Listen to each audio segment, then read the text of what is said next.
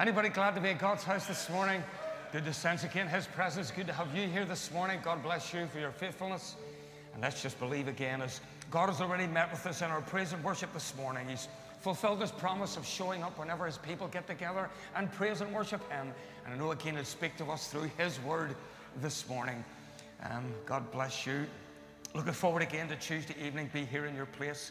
A time of praise, worship, and adoration, and of course prayer as we come before our Lord and seek His face and His will, His purpose, and His interaction with our lives. And let's show up on Tuesday night expecting great things as well. Amen. Everybody enjoy your Easter week off? Great. I did, certainly did. A few days rest and relaxation. And but good to be back in business again for God. Let's read the scriptures. Thank you, Stephen. Let's read from Joshua chapter 10. When they had brought these kings to Joshua, he summoned all the men of Israel and said to the army commanders who had come with him, "Come here and put your feet on the necks of these kings." What a brilliant line. So they came forward and placed their feet on their necks. And Joshua said to them, "Do not be afraid and do not be discouraged. Be strong and courageous. This is what the Lord will do to all the enemies you're going to fight." Then Joshua put the kings to death and exposed their bodies on 5 poles, and they were left hanging on the poles until evening. 5 kings, just keep playing with me, Jen, just stay there. 5 kings were keeping Joshua's people from the promised land, and Joshua and his army had chased them, but they hid in a cave. So we read the story of how once they were trapped, Joshua told the soldiers guarding the entrance to bring the 5 kings to him, and the scriptures unfold their downfall as Joshua put them to death.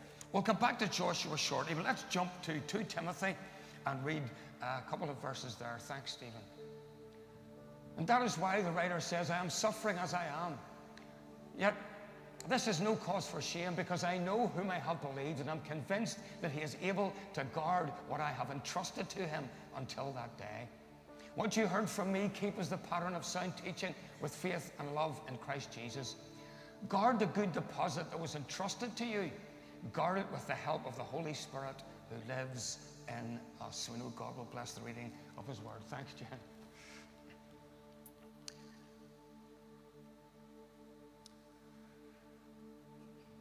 "I know him whom I have believed, and I'm convinced that he is able to keep that which I have entrusted to him until that day." I want to share this morning for a while on sensitizing your senses. Sensitizing your senses. And just stay with me until we get to the main point of our study this morning. In these verses, the apostle who's writing uses a very special Greek word there in Timothy. And it's paratheke. And the word paratheke means a treasure or deposit left with someone you trust completely. A deposit left with someone you trust completely. Remember, there were no banks like we have today in Paul's day. So what could you do to make sure your money was safe? Where could you deposit it? How could you keep it safe? What would you do with your wealth if you went on a long journey, as many did in those days? And if you were to die, who would you trust to be the executor of your estate and make sure your family would get everything they were entitled to? The person you asked to take care of your wealth, your possessions, had to be someone you knew very well, someone you trusted completely. And that's the essence of the word that the writer, the apostle, is using here. Paul is saying about Jesus in this verse, not that he knows him as a historic figure or knew him as a friend or just knew him as a name who appears in books. No, Paul is saying here, I know the Lord Jesus Christ. I know the Savior, not only as my friend, but I know him as the one who I can trust completely. And every deposit that I have given into him, I know that he will keep it safe for eternity. I can trust him completely with everything in my life that I have dedicated or deposited in him. He is able to keep that which I have entrusted to him. The writer says, I just trust him so much, I'll give him everything, knowing that he will keep it safe. You see, sitting there in that prison cell, Paul had become sensitized, not by the horrible things all around him, or the situation or circumstances of life, or the beatings he took, or the shipwrecks, or all the stuff he had to endure. No, he had become sensitized to the workings of God in his life. Sensitized to God in his life. His troubles, when compared to the joy that was his because of his friendship and lordship that he had in his Savior, with Christ looking after everything he had, he said, it's worth it all, everything I've had to endure, because I can trust Christ with everything. You see, Paul understood that the same God who created the universe that surrounded him and maintained it from the day it was created, the same God, if Paul trusted him with everything he had, God could maintain that too.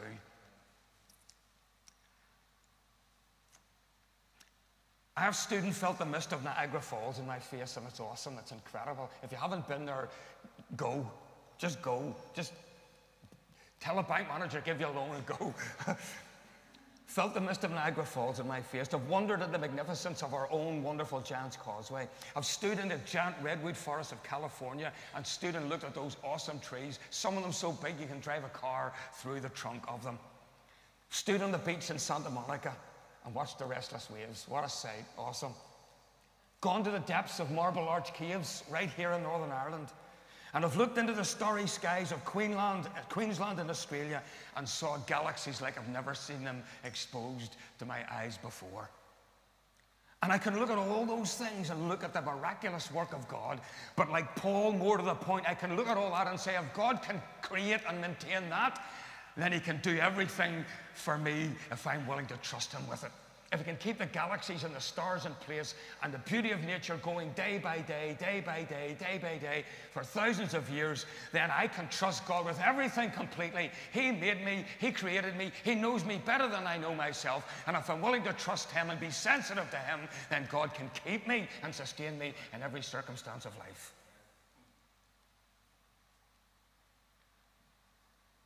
Let's jump back to Joshua in light of what we've just said.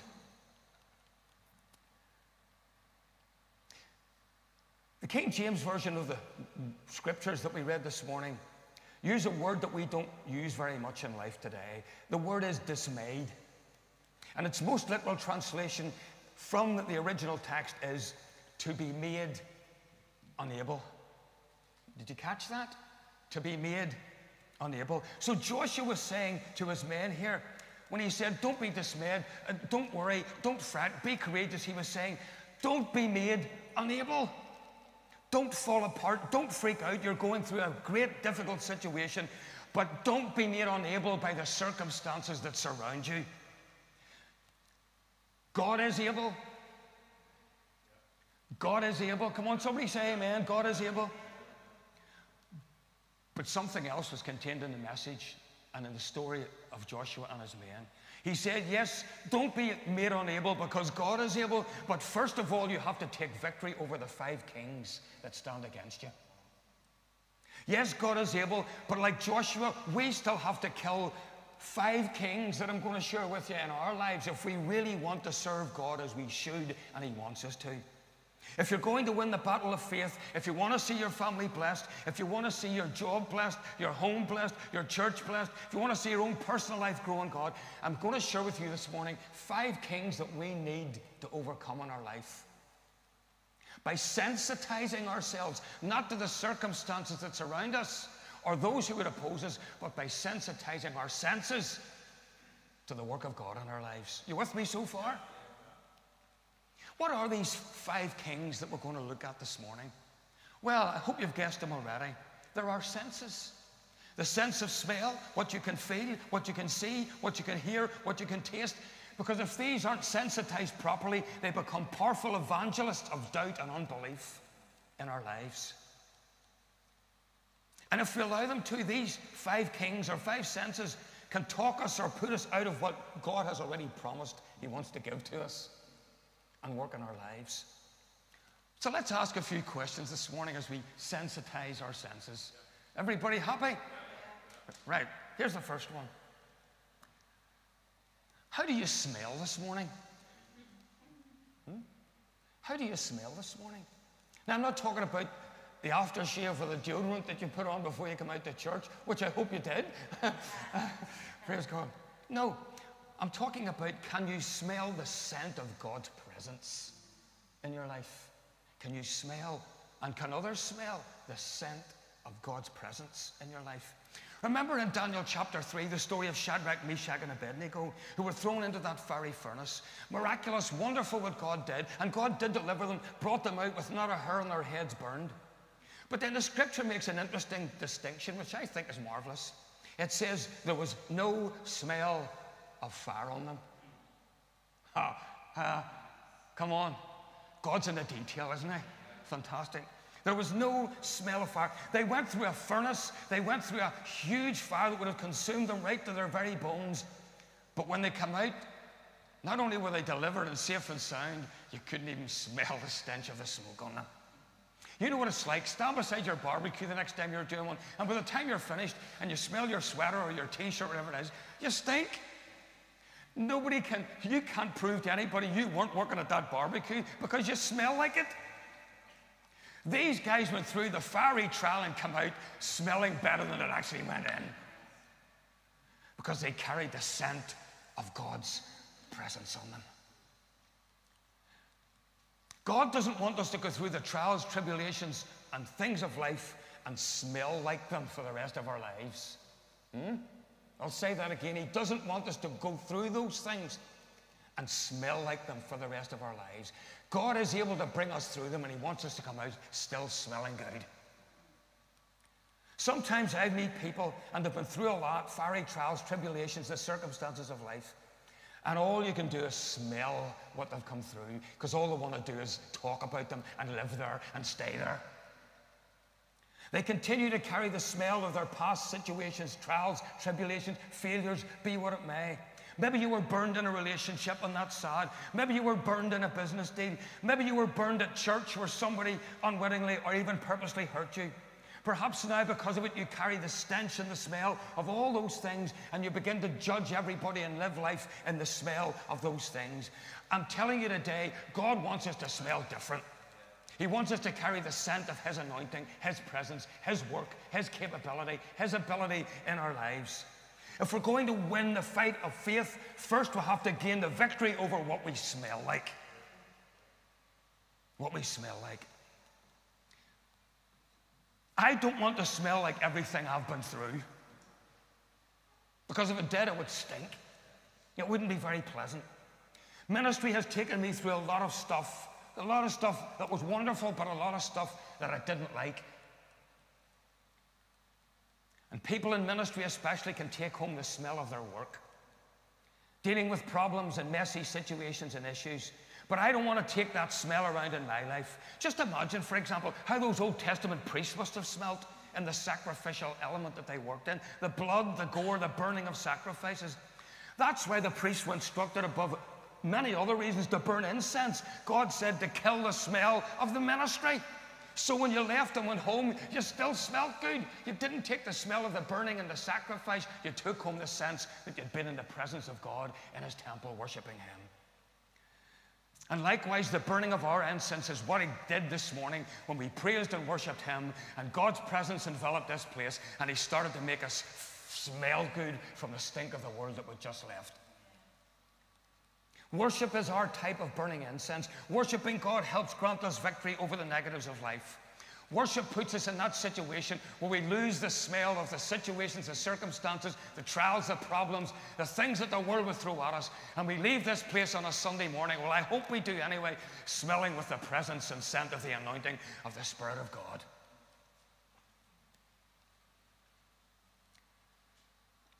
Remember when Lazarus had been dead for 4 days?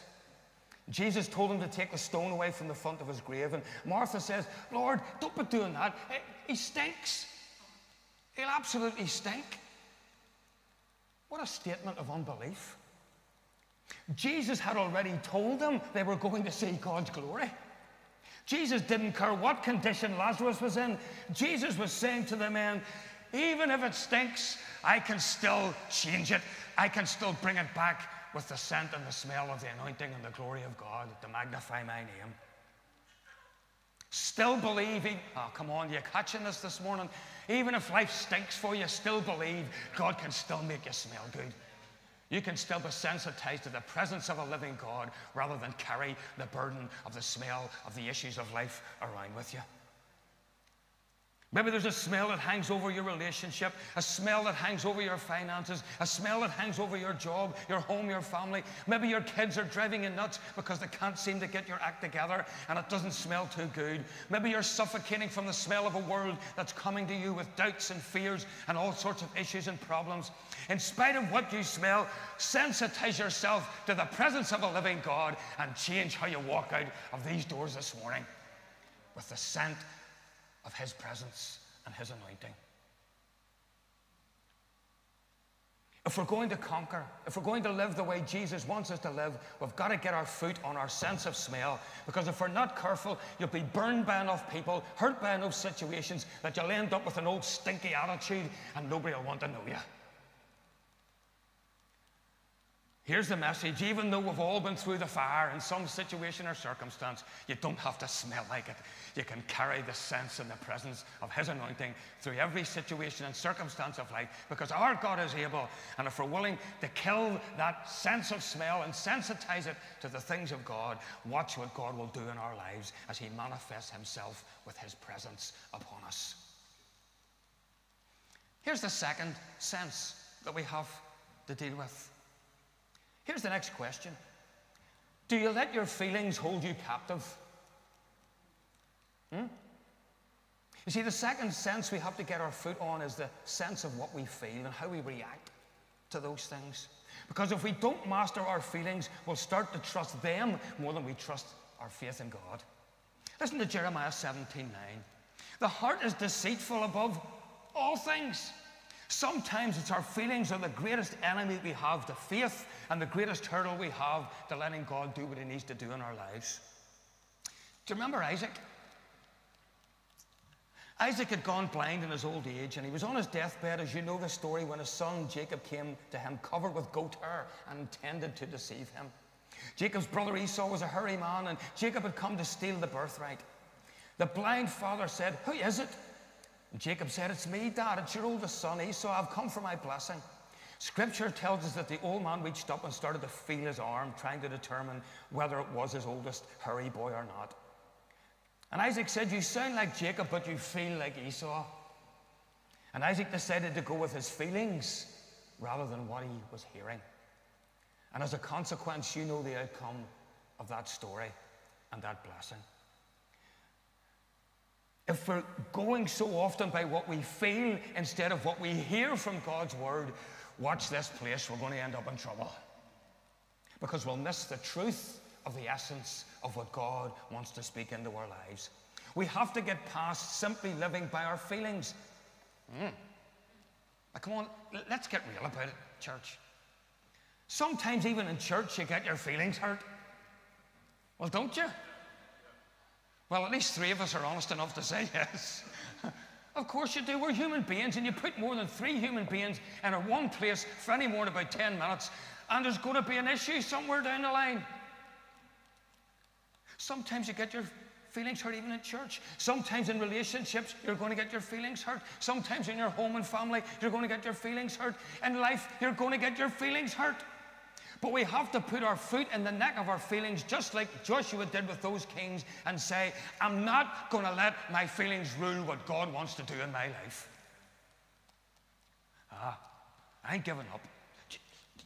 Do you know, they gave Nell a solo in the praise team, and it didn't give me one. That's me done. I'm away. What an idiot. Do you know, Marty, did you know what he said about me?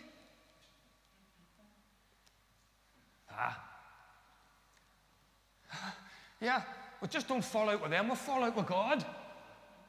Come on, be honest with yourself this morning.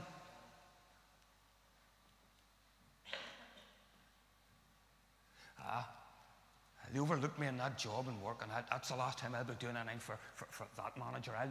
I'll never be helping him out again. That's a wonderful Christian attitude. Come on, you know where I'm coming from, don't you? If we went purely by our feelings, half of us mightn't even show up in church this morning. We'd rather lie in bed. If Jesus had gone by his feeling, there wouldn't have been a Calvary and there wouldn't have been a resurrection. It's not about feeling free. It's knowing you're free because you've got freedom and liberty in what God is doing in our lives. The world still wants to captivate us by all the stuff that it pours upon us. And it can capture you in that sense. But here's the bottom line. Jesus says, I've come to give you life more abundant, and give you liberty and set you free, to put my yoke upon you. And it might sometimes be heavy to carry, and you might have to sacrifice, but there's freedom and liberty in it. But we've got to overcome and sensitize our feelings, not to the circumstances around us, not by what other people try to do to us, by what the work of God that he's already doing in our lives and continues to do until he returns again. It's not about just feeling free. It's knowing that God has set you free. And even when you feel held captive by life and its circumstances, understand this. I'm free. Free from sin, free from condemnation, because God inhabits my life. Let's sensitize how we feel to the things that God has done for us, and not what the world would try and put upon us. Come on, isn't this good stuff this morning? Here's number 3. King or sense number 3. What do you see? Are you looking for the bigger picture? Well, are you? Are you looking for the bigger picture? The Old Testament tells us in Kings a really interesting story about Elisha the prophet and his servant, and I'm sure you know this story well. The king of Aram was at war with Israel, and he had it in for Elisha because God kept telling Elisha the king's plans in advance. I love the way God does that stuff. So at one point, Elisha and his servant were in a city surrounded by enemy soldiers, and Elisha sent his servant out to assess the situation. When he realized they were surrounded, Elisha's servant returned in a panic. He said, "Oh Lord, what are we going to do?" Elisha calmly told him, "Don't be afraid," and prayed over him. "Lord, open his eyes so he may see." And so when his servant went back out after being prayed that he might see properly, he just didn't see ground level anymore. He could see the hordes and the armies of God. The hills, it says, full of horses and chariots of fire all around Elisha. He got his eyes open because he was looking at the bigger picture. Our problem is often the same as Elisha's servant.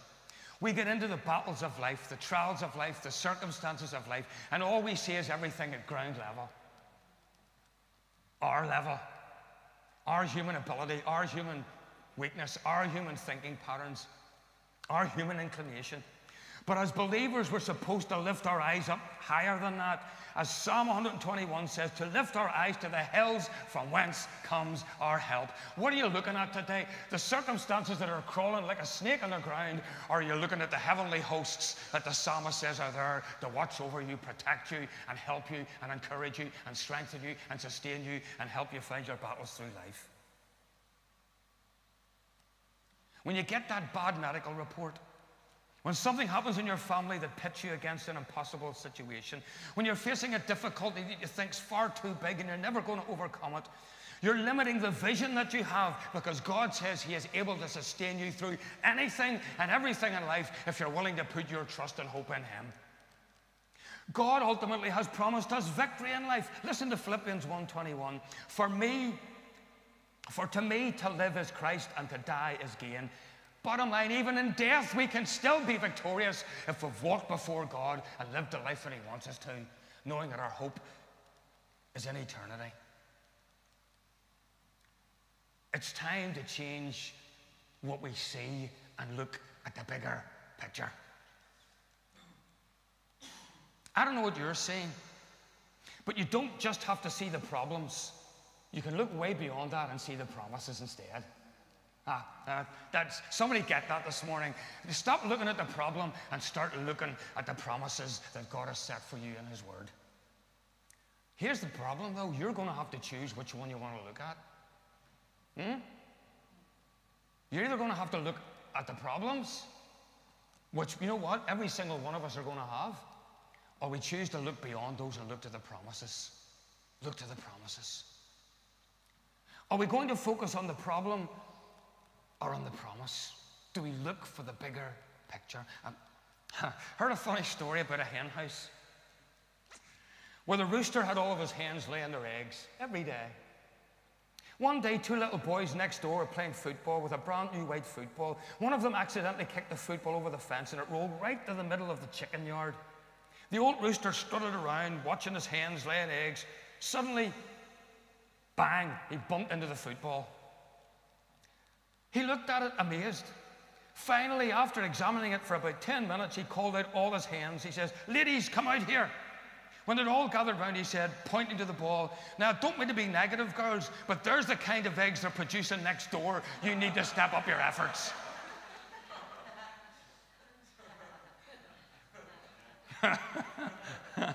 Oh, dear. But you get it, don't you? What are you looking at? What's your focus on? The little things, the problems. I'm not demeaning problems and sickness. People have to deal with all sorts of terrible issues in life.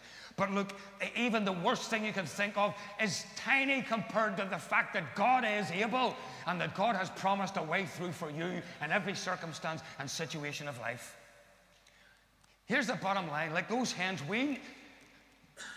God's promises are bigger than we can ever imagine. We just have to step up our efforts and focus on them. And you know what? We can so easily sometimes look at somebody else's life, somebody else's success, somebody else that doesn't have to go through what we're going through and begin to get envious and jealous and bitter about that. When all the time what we should be focusing on is the fact that God said, "Yes, I've got a blessing for Susie and a blessing for Lois and a blessing for Jen, but I've got a blessing for you and you and you and you." Come on, God is a blessing for every single one of us. How do I know? He's a heavenly Father who loves to dispense good things to his children. Don't let the circumstances of life take your focus off the bigness of God and his promises to you. Got to keep going. 58 seconds left according to that clock, but I'm just going to ignore it. Number 4. We've only 5 to go, remember, so we're nearly there. Are you ready to retune your hearing? Are you ready to retune your hearing? Be careful what you listen to and what you do with what you listen to. Mark 4:24 simply says it like this: take heed what you hear.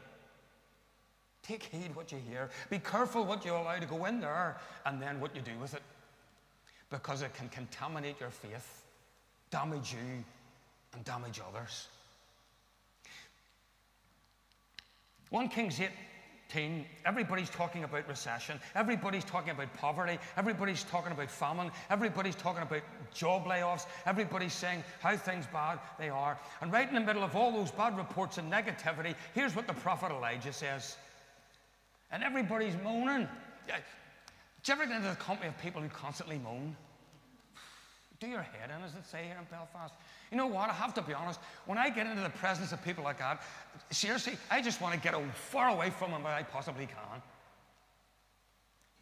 And in all this misery, chaos, disappointment, moaning, complaining, here's what Elijah says, 1 Kings 18:41, "But I hear the sound of abundance of rain." Ha! What a contrast. I hear the sound of everybody's miserable. And Elijah says, but I can hear the blessing. I can hear the blessing. Of course, I'm talking about exercising our faith here.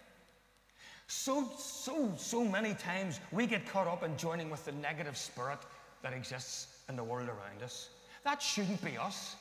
Listen, folks, I'm telling you, and again, I don't want to undermine any situation or any problem that you're going through this morning. I will sympathize with you. I will help you to the best of my ability if I can, in the weakness of my humanity. I'll do my best for you. But here's the bottom line, folks.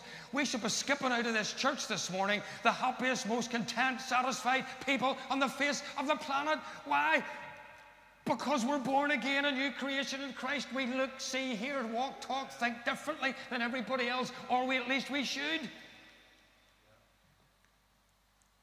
Let's put our foot on what we hear, even if we keep hearing it repeated time after time, because Elijah could tune in his hearing and hear something totally different. He tuned into a different frequency.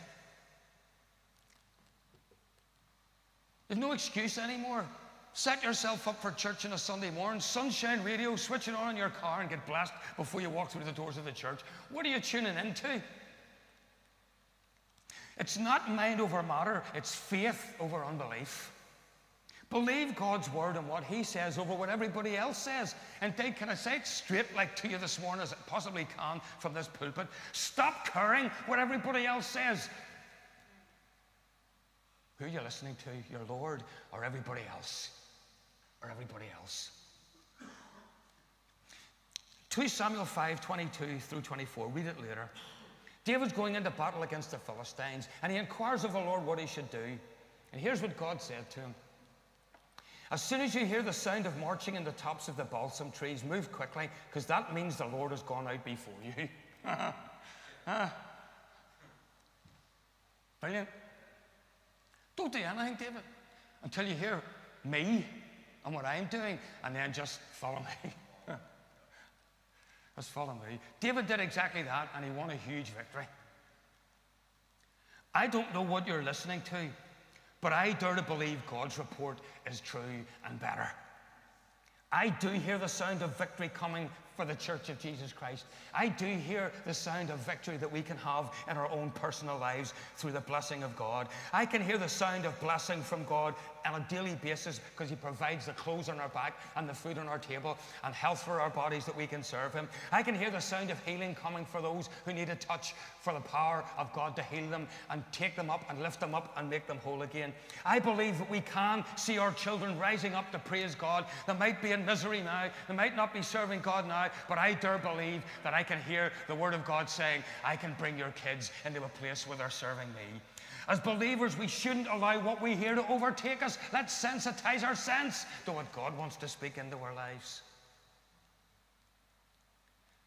Maybe somebody will say today, well, but Pastor, you don't know what kind of bad news I have. I don't. And again, I don't want to minimize what you're going through. What I can say to it is, it doesn't matter whether I understand or not, because your Lord does. Your Lord does. Don't put your hope and trust in me. I told you I'll help you the best I can, if I can. But put your trust in what God says to you, that he can heal your body, that he can heal your relationship, that he can take care of your kids, that he can bless your church. Come on, church, this morning. What are we tuning into? What are we listening to? Our God is able in spite of what others say. Let me quickly finish. Number 5. Here's the final question, and it's about taste. We've looked at what we hear, what we see, how we feel, etc. Here's the final question. Can you taste the sweetness of victory? Go and read the story in 2 Kings 4 about a pot of stew during a famine. As the men in the story began to eat it, they discovered that it had accidentally been poisoned. Elisha tells them then to put flour or meal into the pot, and it saved them from the poisoning. I believe that this meal represents to us the bread of life, which is the Word of God. Here's the bottom line. Whatever poison's coming into our lives, put the Word of God into it and watch the difference. Watch the difference. Can you taste the sweetness of victory that comes by putting the Word of God into the poisonous stuff that wants to inhabit our lives? Put some meal in the stew. Put some of the Word of God in the stew this morning. Are your children making poor choices? Put some of the Word of God in. Put some of the Word of God into their lives. Parents who are here this morning, whether your child's 3 months or 33, if they're in God's house or in your home, let them know that you trust God and let them hear the Word of God, see the Word of God. Don't be embarrassed when your kids walk in if you're playing Christian music in the house. Let them hear it. Put some of the Word of God into the poisonous things that surround our homes, our families, our lives, our church. Start praying back to God the things that he's given you and leave them in God's care and keeping and cover them with the promises of the Word of God. Faith places no limitations on God. The only limitation is us. So let's take the bread of God's Word, let's take it and put it into the poisonous circumstances of life. Indeed, every day put some of the meal of God into our lives and circumstances and get the victory over the sense of taste that the world wants to poison us with. Do you remember as our Lord was hanging on the cross, some of the people there attempted to give him a sponge dipped in vinegar and gall? Vinegar and gall has an extremely horrible, bitter taste. But I believe this symbolizes for us that they wanted Jesus to become bitter through the circumstances of what was happening to him. But Scripture says Jesus refused to drink it, the thing that they were offering to him. And at that moment, his actions essentially said, I refuse to let myself be ruled by what you want to give me and what you want to feed me. And I refuse to become bitter and angry. I want to stay in the plan and purpose of what my Heavenly Father has for me. And look, I'll say it again this morning with the greatest of respect to everyone here. You may have been wronged. You may have been hurt.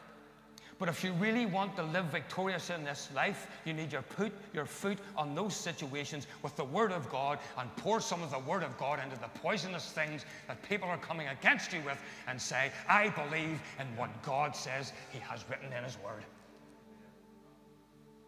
You know what? The devil wants to make you bitter, make you angry, get you upset, make you tense, messed up. But put your foot in his neck with the Word and the authority of the Word of God, and simply use those same words. In the name of Jesus, Satan, get behind me. In the name of the Lord, circumstances, get away from me. I want to taste the sweetness of victory.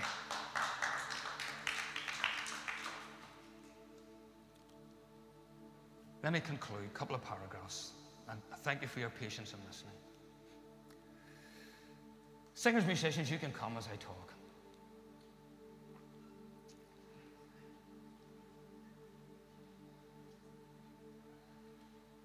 One preacher talking about David and Goliath focused on why David picked up 5 stones. Remember the story? He showed biblically that Goliath had also 4 brothers. And he suggested it was David's intention to wipe out Goliath's whole family, not just to take Goliath out, but enough stones to wipe the whole lot of them out.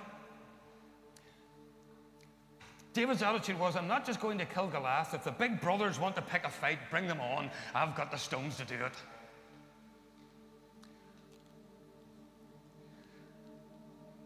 But I'll tell you my little thought about that. And I'm not disagreeing with the gentleman who suggested that. I think it's a brilliant suggestion. But let me share my own little thought about that. Do you know why I think David picked up 4 more stones than he needed? Because I think it was the Lord's way of saying to him, listen, son, and always remember it, listen, David, I'll never send you into a battle against a great, gigantic problem where I'll only give you enough to defeat him. I'll always give you more than enough to defeat the circumstances that surround you. Yes, David, 1 stone would be enough, but I'll give you more stones than you need, not just for this victory, but for more victories that you're going to have in the future. Come on. You know, I'm going to tell you something. I doubt there's a person sitting here in this room this morning that God hasn't given at least 1 victory in life to. Come on. I'll tell you for a start, your greatest victory was accomplished the moment you gave your life to Jesus Christ and you became His child. But since that moment, I can guarantee you every single one of us have seen other victories in our lives. But you know what? God just didn't give you 1 stone for that. He's given you more stones you'll ever need to go and take victory every time you need it in the circumstances of life. Do you know this morning that God is able? He is able to help you kill those things that are keeping you out of the promises of God. The things we see, the things we hear, the things we taste, the things we feel, etc. And God has promised to give us more than enough to defeat any circumstance or any situation in life that we have to face. So here's the message for this church today. Let's start sensitizing our senses. Let's go out and sell some of the kings of this life that want to come against us. Our weaknesses, our doubts, our fears, our anxieties. Let's take control of the senses that God has given to us. For God is able. And if He is able, then we, in His strength, and His faith, and His courage, and His righteousness, and His holiness, and the things that He's given to us as His children, we too can be more than able and make our way through the trials, the tribulations, and the problems of life. Sensitize your senses and watch what God will